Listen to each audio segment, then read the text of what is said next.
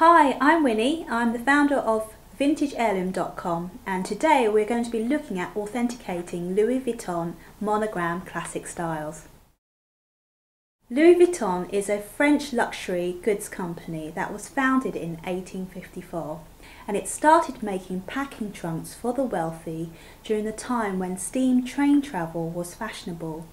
The company still continues today, and their classic monogram styles are still very much in demand. As Louis Vuitton has so many styles and variations, today we're just going to look at the classic monogram Speedy bags. The Speedy bag has been around since the 1960s, and it was seen on celebrities of their day such as Audrey Hepburn. The bag design has remained relatively unchanged. An important feature of the Speedy bag is the iconic monogram patterning. The monogram patterning has been around since the early 20th century, and ironically it was designed to combat counterfeiting. The monogram patterning was updated in 1959, and since then the design has remained unchanged. The Speedy comes in 5 different sizes: Speedy 25, 30, 35, 40 and 45. They are so called because of their size. So Speedy 25, which I have here, it's because it's 25 centimeters in width. Unfortunately, the Speedy monogram is one of the most counterfeited bags. So today we're going to discuss and give a brief overview of the differences between a replica and an authentic LV bag. So step 1, we're going to look at the monogram. Here I have a Speedy 25 and a Speedy 35. 25 and a 35. Now the monogram patterning should have irregular properties, and the patterning should start asymmetrically. The LV, the L should sit at the bottom with the V slightly above the L, followed by a fleur-de-lis style flower, a circle, fleur-de-lis and LV again, and a pattern should repeat. And going across the fleur-de-lis, it should be an inverse, circle, and etc. The bag patterning should also be symmetrical. So if one corner of the bag should start out with, let's say, half an inverse fleur-de-lis, if we follow the pattern all the way down,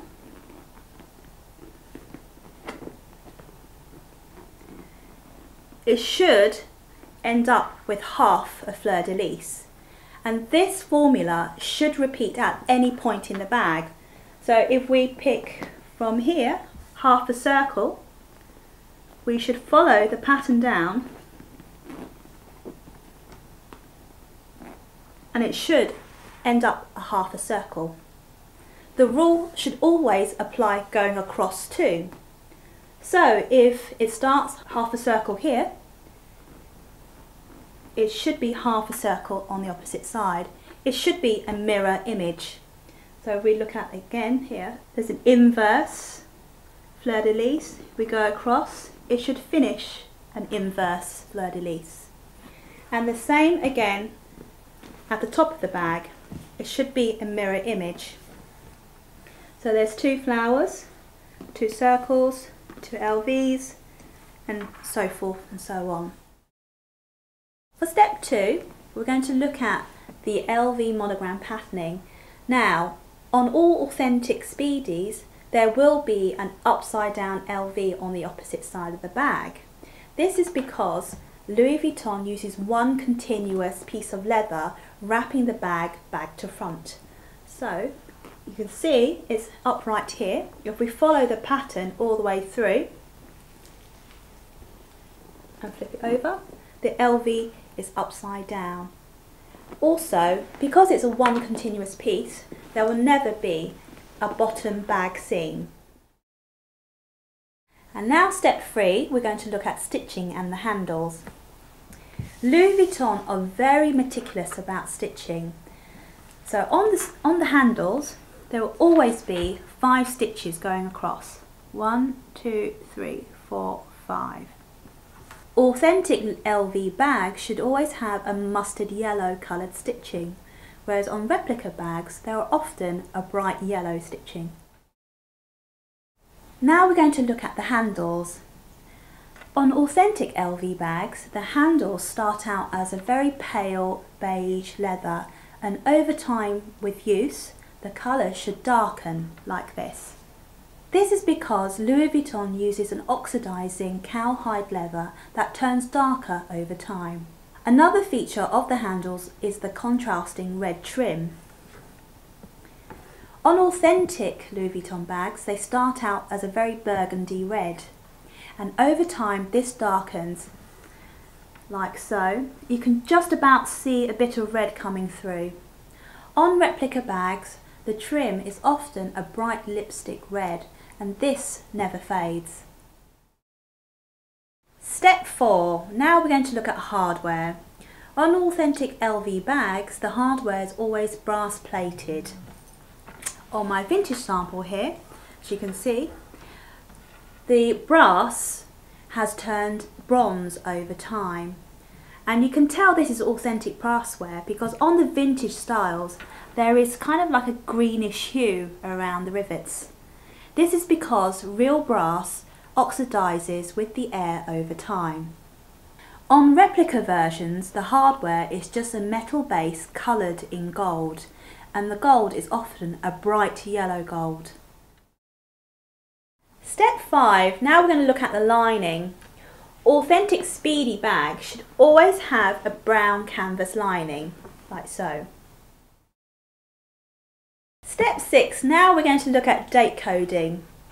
Replica bags are now getting pretty good at the date stamping. However, the letters and numbers do mean something, and I think sometimes replica companies just put on any old numbers and letters. So we're going to look at how to decipher what the numbers and letters mean. To find the date coding in a Speedy, always check behind the pocket. So you lift up the pocket, and it's always on the back side of the handle.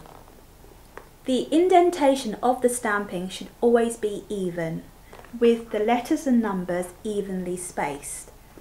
I've noticed on replica versions sometimes the indentation is deeper than the other side, and the spacing is a lot closer. So what do the numbers mean?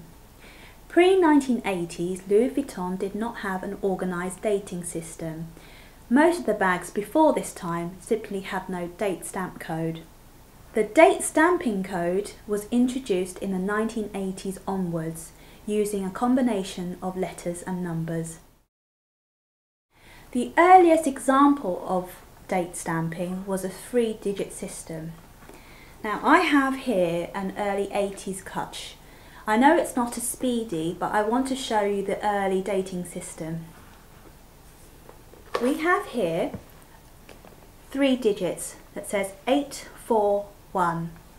The first 2 digits actually represent the year, so 8 and 4, that would be 84, 1984. And the last digit, 1, would be the month, which would mean it's January. So this bag dates back from January 1984. Towards the 1990s, the dating system has changed, now using a mixture of letters and numbers. Not only is the month and year is represented, but also the country of origin. Did you know that Louis Vuitton bags are not only produced in France, but also USA, Spain, Italy and Germany? You may wonder why. This is because by the 70s and 80s, Louis Vuitton could not meet up with demand and had to outsource their bags to other countries. So let's look at my vintage Speedies, and we can look at the date coding on these bags. First of all, we'll start with the Speedy 25. Here we have a date coding that has SP0967. I know that SP represents France. Now the 4 digits you can see here, the first and third digit represent the month, and the third and fourth digit represent the year. So for the month 06, that would mean it's June, and 9 and 7 mean it's 97. So this bag tells me it was made in France in June 1997. And let's look at my Speedy 35 here. Lift up the bag. Then on here it says SP1924.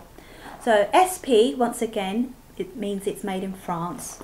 So 1 and 2, that means it must be the month of December 12. And the year is 9 and 4, 94. So this bag tells me it was made in France, December 1994. The list of country codes and further dating information will be available on my website vintageheirloom.com. And finally, to conclude, I would say use your common sense. Louis Vuitton bags never ever go on sale, and nor do they have sample sales or sell second of 40 stock. Don't believe websites that say they do. Louis Vuitton is a luxury bag company. Prices start for Speedies from £450 to in excess of £1,000. So websites that are claiming to sell brand new stock for less than $150 I would be very wary of. However, if you do buy a replica bag, you get what you pay for. The quality will not be the same as an authentic bag. It will not last as long. If you do choose to buy a vintage Louis Vuitton bag, check the seller's feedback and status. Ask if they have a refund or returns policy, and always ask plenty of questions. My name is Winnie and thank you for watching this video. These, along with other vintage Louis Vuitton styles, are available to purchase on my website vintageheirloom.com. I hope to see you again soon.